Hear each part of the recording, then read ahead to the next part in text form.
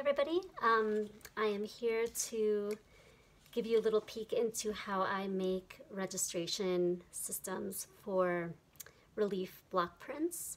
So that would include MDF-backed linoleum. It would include plywood. It would include Shinna plywood backed cherry from McLean's. And it also includes just a panel of wood from the hardware store, okay? When I'm doing relief, it's really important that I have a really reliable and stable registration system. And so I'm gonna make a jig out of a piece of foam core board that I have here. This was left over from when I had to frame something. It's a little bit imperfect. You'll see it has wrinkles on this side. It has a crease, and here there are some knuckle prints and things like that. But it doesn't really matter because it is square on the corners, and it's large enough for the project that I'm going to be working on. For this, in the past I've also used tag board, which is what I call that backing material from the back of a sketchbook or the back of a newsprint block, and I can show you what that looks like here. It's this kind of material that is kind of brown in color and it's thick, about like that. Okay, so in the past, if I have something really large that I have to register, sometimes I'll use a large piece of tag board. Today, since I'm doing small blocks, the foam core is going to be sufficient. So to start with, the first thing that I needed to determine was my paper size. So I have a stack of Japanese paper here that has already been cut down to the size that I plan to be using. So in this case, it just so happened that the piece of foam core that I had lying around in my studio was larger than my paper size. And that's really important. It needs to be, I would say, at least an inch or two larger on maybe like the long side than the paper that you're planning on using. In this case, my paper is 9 inches by 12 1/4, okay? And the backing board that I'm going to be using, the foam core, is 14 on the long side by 11 on the short side. So it's going to be a tight, fit, but it's large enough to work. And so the thing that I do first is, and you can see that I've already drawn some marks on here because I didn't want to, waste your time watching me measure and do all that. So I've pre-measured and pre-drawn a lot of the marks that I'm using. But I wanted to make sure to leave an inch, at minimum on one side. So here I've got a 1 inch distance from the end of my board to the first line that I have here. This first line is going to indicate where the top of my paper, or where one end of my paper is going to fall when I am printing and registering. And so that is the distance of 1 inch here. And that is exactly wide enough to allow me to apply a Ternes-Burton registration pin. Okay, so these are things that I get online through Ternes-Burton. Their website is right here. It's a little bit backwards, obviously, but Ternes-Burton Company, the website is here below, and this is their standard 1/4 inch 0.055 round pin, okay? And then I have a pack of maybe 100 to 200 of these acetate or, mylar tabs, okay? So these are gonna get taped onto my paper and they snap on like so, okay? Obviously, not all of you might have something like this. So if you are not able to get this, I recommend that you make something similar.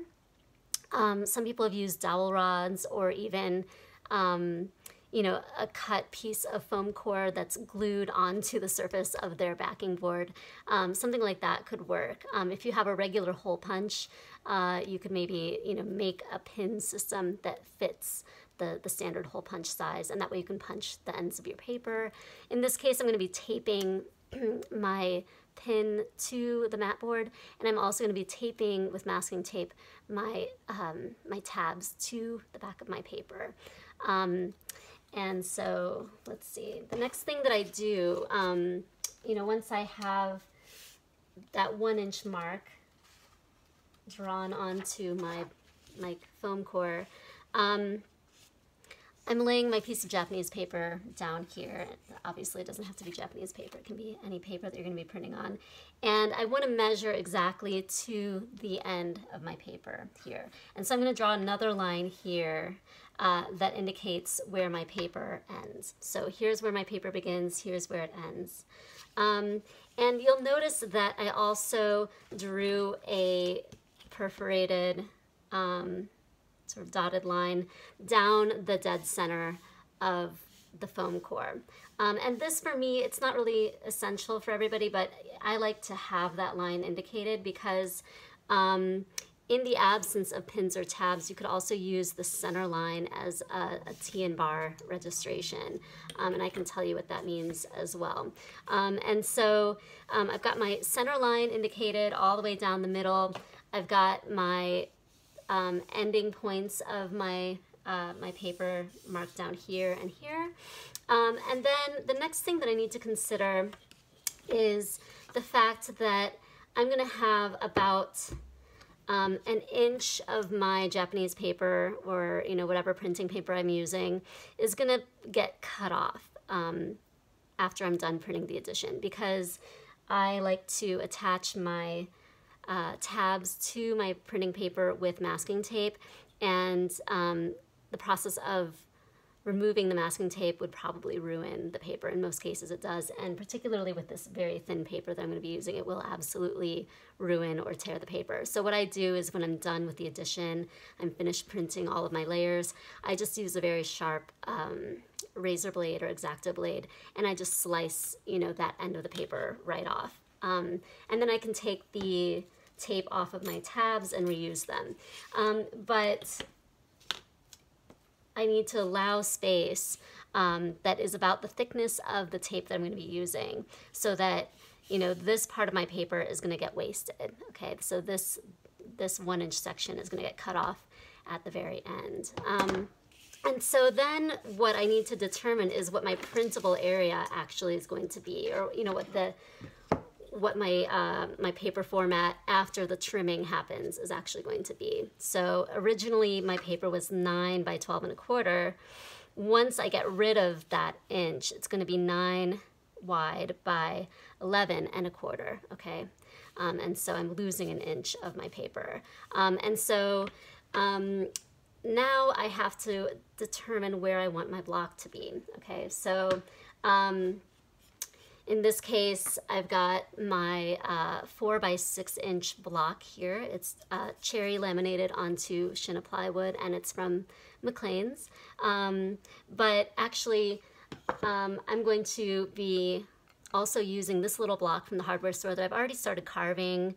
And I can't remember what type of wood it is. It's a fairly hard wood, and it was, you know, a long piece that I had them cut down. And so you can see that on the back, it's a little bit ragged where the saw blade kind of cut through on both sides. But the person that I had doing the cutting was really careful, and they always cut, you know, did all the cuts on the same side, so that the front side, which is going to be my carving and inking side, is nice and smooth on all of the edges.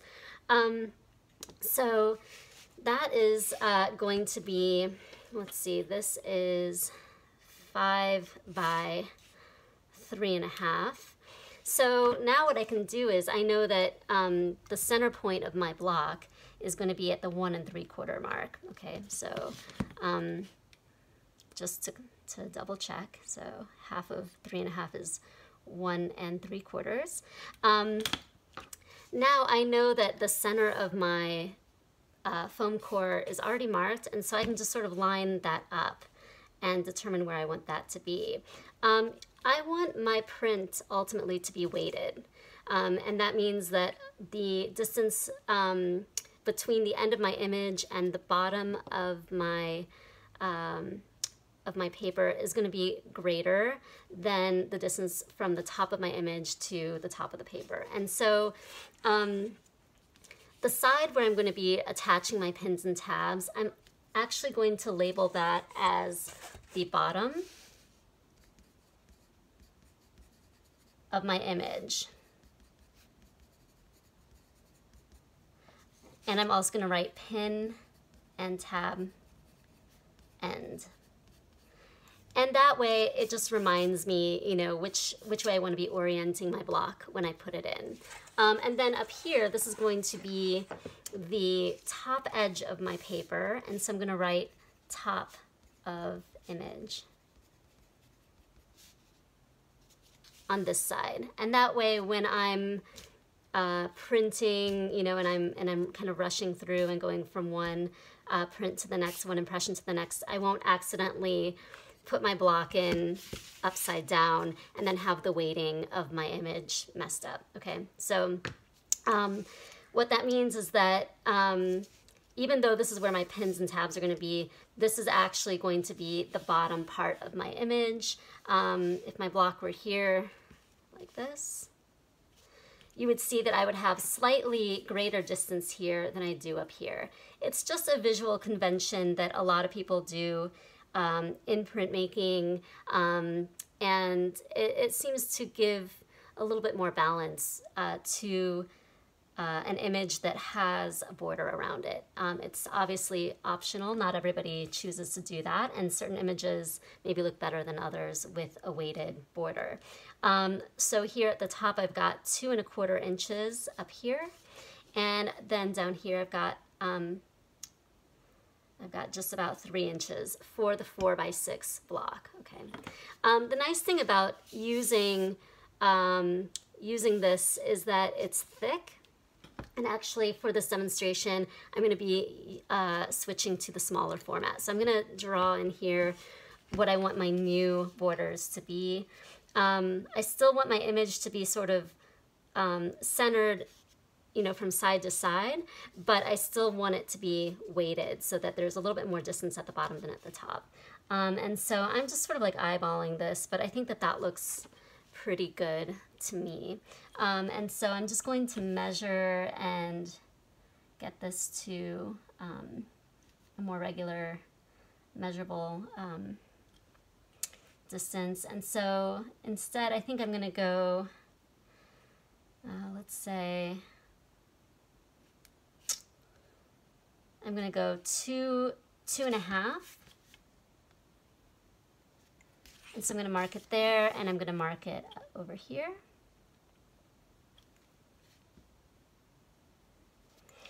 And I'm going to draw a line across. Okay. And then that means that the bottom of my block is going to fall at 7.5 from the end of my paper, more or less. Actually, there we go. And this block isn't totally perfect, so it's actually going to be slightly more than that. Okay, so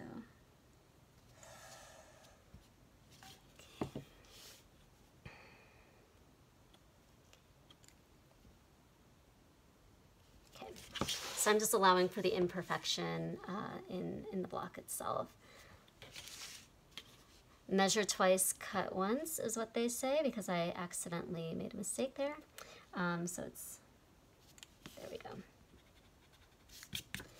Okay, so I'm going to draw a line across here as well. So this is going to be the lower boundary of where my block needs to sit. Okay. All right, so the next thing that I need to do is also go side to side. Okay, so I know that my block, the center of my block is gonna fall about here, and I just want to make sure that I am measuring that perfectly. So if I measure my block, this is sort of a shortcut, but if I measure my block and I know that it's 3 inches wide, and I make a mark on the back of the block here at 1 3/4 inch, and I draw a line down the back of my block like this, I already have it marked at the top, then I can line it up with that dotted line that I already drew, okay? And that just makes it a little bit easier to center. But I still want to make sure that I'm measuring it, okay? So I'm going to make a mark here. So 3 3/4 from the end of my board.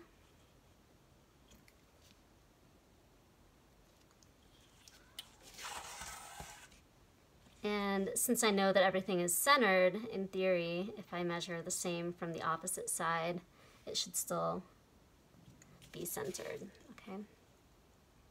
So I like to work from the center of the, whatever I'm using as my backing board. I always want to work from the center and establish that center line first. And sometimes I'll also draw a center line this way to just help me out, okay? And so yet again, I'm going to draw this line down like this. I'm going to draw this line down like this. Okay. And so this is the bounding box here of where my block is going to be sitting. Okay. What I'm actually going to be doing is cutting that out. And because the foam core is thick, like this, it's going to cradle my block really nicely. I'm going to be printing this by hand because I don't have a press at home. So I'm going to be printing with a spoon. I think I'm going to start with a Baron and then go over it again with a wooden spoon or something similar. And so having a little cradle, inset area where my block can just fit right in there really snugly is going to make sure that my registration is always on point and that my block isn't shifting around, okay? So I don't want to cut any wider than my block itself. So I really want to be almost erring on the side of making my cut a little bit smaller than it needs to be so that when I wedge my block in there, it really fits snugly into that space. The other thing I'm going to do is I'm going to turn my ruler over when I cut. I know that seems counterintuitive because we have this non-slip cork on the back, but when we're cutting with a ruler that has a backing on it, we have a tendency for our blade to kind of go under the edge of the ruler, and also we run the risk of marring the ruled side. So I prefer to have my ruler right down there so that my edge is exactly where I want it. Okay, and I'm leaving a little bit of room for the width of the blade as well, okay. And again, I'm erring on the side of making it a little bit more snug than it needs to be because I want to be able to wedge my block in there without it moving, okay.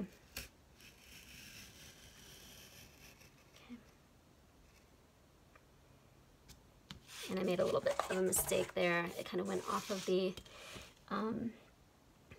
line a little bit, but I'm just going to come back the opposite direction and recut that line again. And hopefully that won't make a big problem for me. Okay. And now I'm going to do this on the other 3 sides.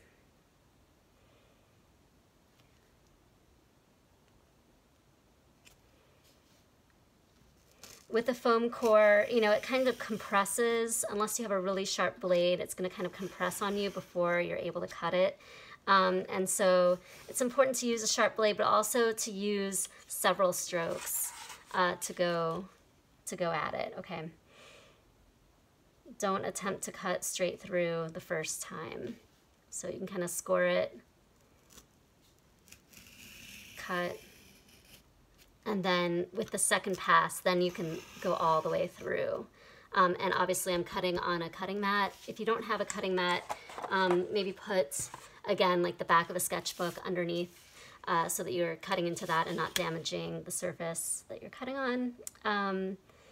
You can also use like one of those plastic self-healing cutting boards that you might use in the kitchen.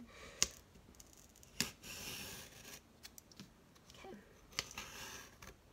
So I'm going to flip this over and just see if I cut all the way through. It looks like there are a few areas that didn't go all the way through, so I'm just going to score those with my X-Acto blade.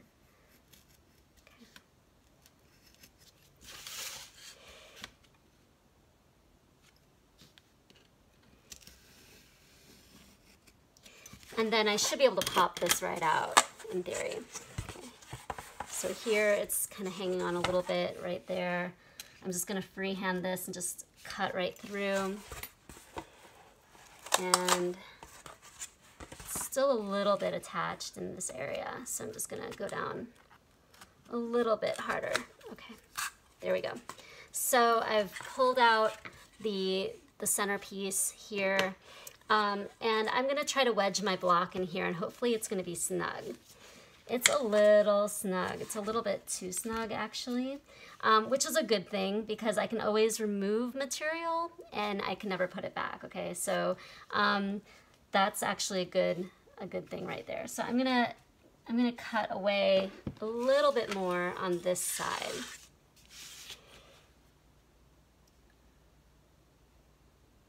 Okay.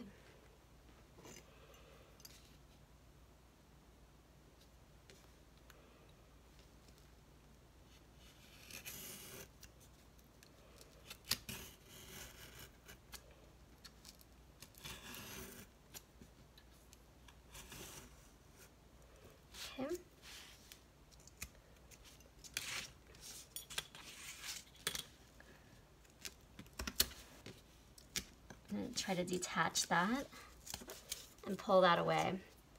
And then in these corners, I can kind of dig in there with the X-Acto knife and pull that away. Okay, so let's try it again and see how snug this is gonna be. And I want it to be snug enough that I almost need to sort of press it down in there to get it to stay, okay? So there we go. It's nestled in there, and that way it's not gonna move. So I'm trying to get it to move out of its place, and it won't. So that means that during the entire printing of my edition, whether I'm doing 3 layers or 12 layers, as long as that window doesn't start to expand on me, it will stay in place. And I could use this if I were printing on a press or if I'm printing by hand, okay? So there have been instances in the past where my window has started to expand on me, especially if I'm, well, actually only if I'm printing on a press, because a little bit of the pressure can kind of force the block to move within that window a little bit. And in those cases, I've had to actually shim one of the edges with, you know, an extra sliver of foam core or something like that I would just stick in there and wedge in there so that the block doesn't move on me. Okay, so now I have my position of where, you know, I want my block to sit. This is going to be the top of my image here. So I put a little arrow just so that you can see. It's probably impossible for you to see, it's pencil. But my top of my image is facing this way. And so I'm going to have this much space at the top of my image, and I'm going to have this much space below my image. And that way, if I want to sign and number my print at the bottom, you know, I'm not encroaching too closely on the image area. Okay, so the next thing that I want to do is I'm actually going to take my block out. It's wedged in there really well, so this is a really good system. And the next thing I'm going to do is I need to start establishing where my pins and tabs are going to go, okay? So I've got my paper here, and again, I'm lining my paper up here with, you know, the marked end of where my paper ends and also where it's ending on that side.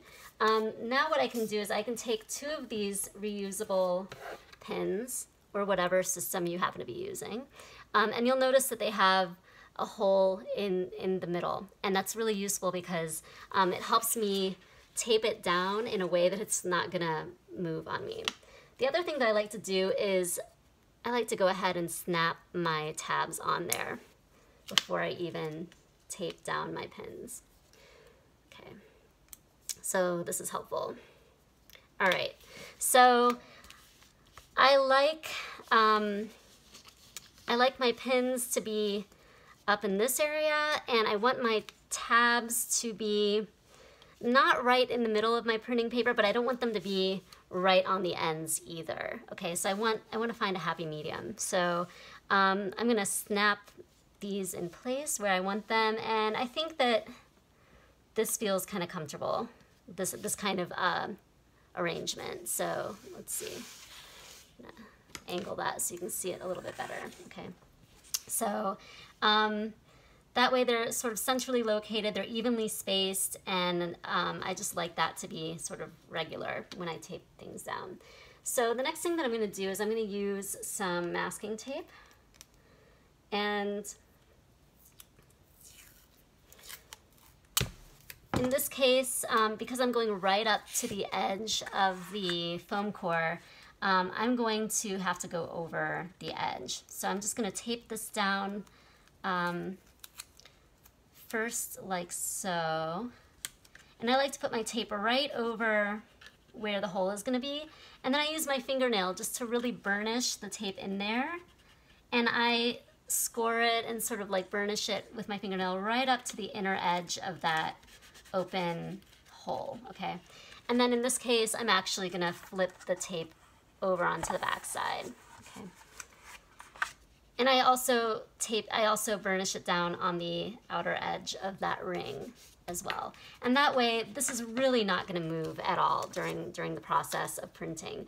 When I'm printing a reductive woodblock print, it could take weeks, or it could take even up to a few months, depending on how many layers I'm doing, how much drying time I need to leave in between each layer, what other kinds of, things come into play that interrupt my flow. And so I really want to make sure that when I'm making a registration jig like this one, that it's going to hold up and it's going to stay the way that I need it to throughout the entire duration of the additioning process. Okay, so here we go, burnishing that down here like that.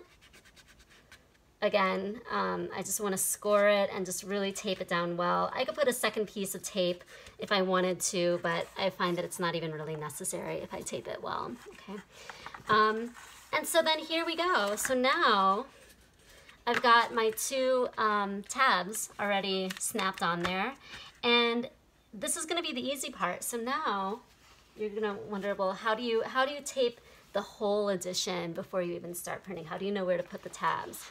So I've got my paper. This paper, it has a smooth side and it has a rough side on the back. And so I want to make sure that I'm positioning it in relation to the jig so that the smooth side, which is going to be the side that I want to receive the ink, is facing down to where the block is going to be printing on it. And all I have to do is now just slide it under the tabs and make sure that I position it so that it's centered.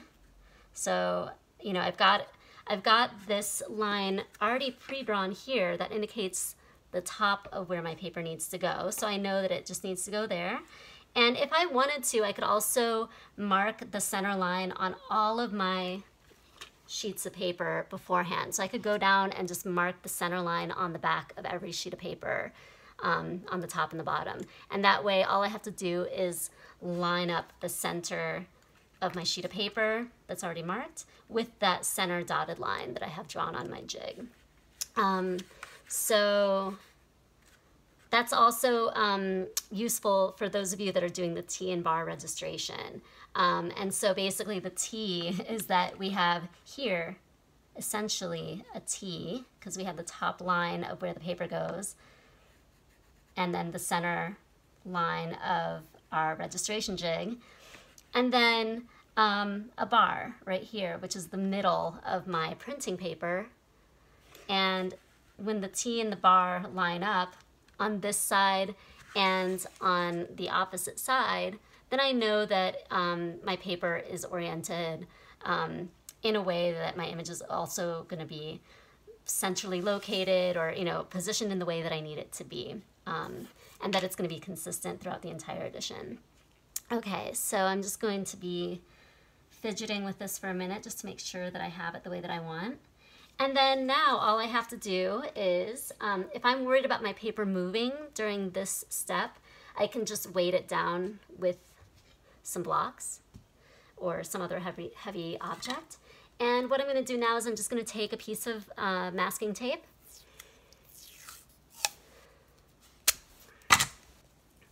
and I'm going to tape the tab onto my paper.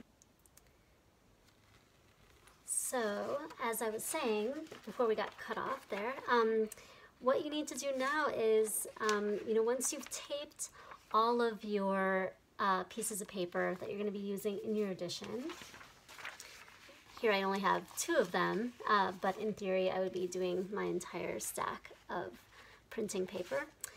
Once you have them all taped with the tabs on them and secured, then all you have to do is start inking your block and snapping the tabs onto the pins. And so what I do actually is when I have a block that fits so snugly into my registration jig, I like to apply something to my jig that will make it waterproof, so that I can easily clean it off. And so that thing could be clear packing tape, it could be contact paper or something like that, or adhesive vinyl.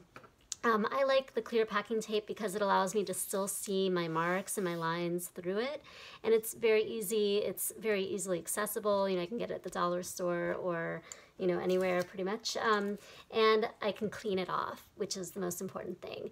And so what I like to do is, because this is very hard to get in and out because it is so snug, after repeated, you know, removing and putting it back in, it will get looser.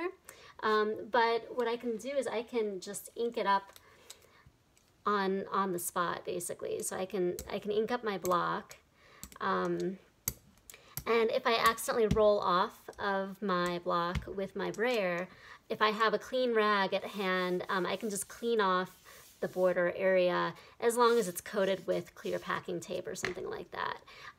This one hasn't been treated like that yet, so I'm doing sort of like a dry run here. But then all I have to do is, once my block is inked, I can just carefully snap my tab onto the pin there and on this side.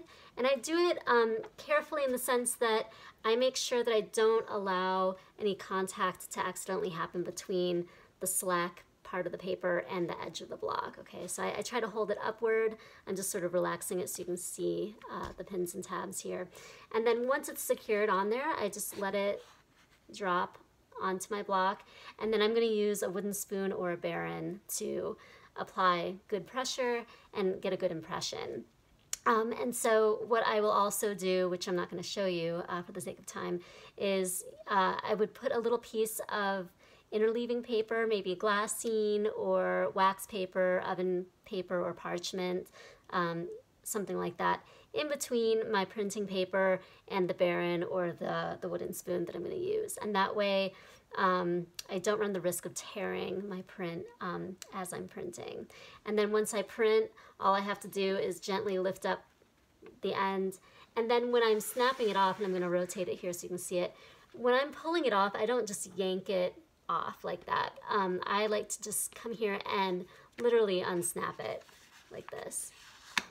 And then I will put the print aside to dry, and then I'll apply the next piece of paper. So I can go through my whole edition that way. I've done, you know, 9 to 12 to 15 layer prints this way, and it's a very simple system. The important thing is that if you're going to be using this on a press, this is one thing that I do want to say, if you're going to be using the pin and tab system on a press, an etching press primarily, the really important thing is that you want to make sure that your pins, the top of these pins, never become higher than the printable surface of your block, because that can actually create a dimple, an indentation in the drum, in the roller of your etching press, and permanently ruin it.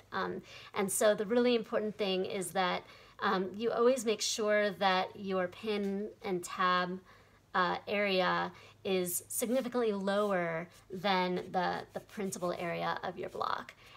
It's a little bit easier with this block because it's very thick.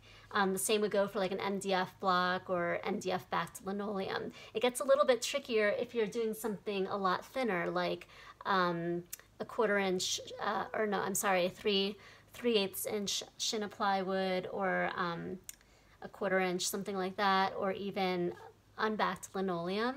Those surfaces are a lot thinner.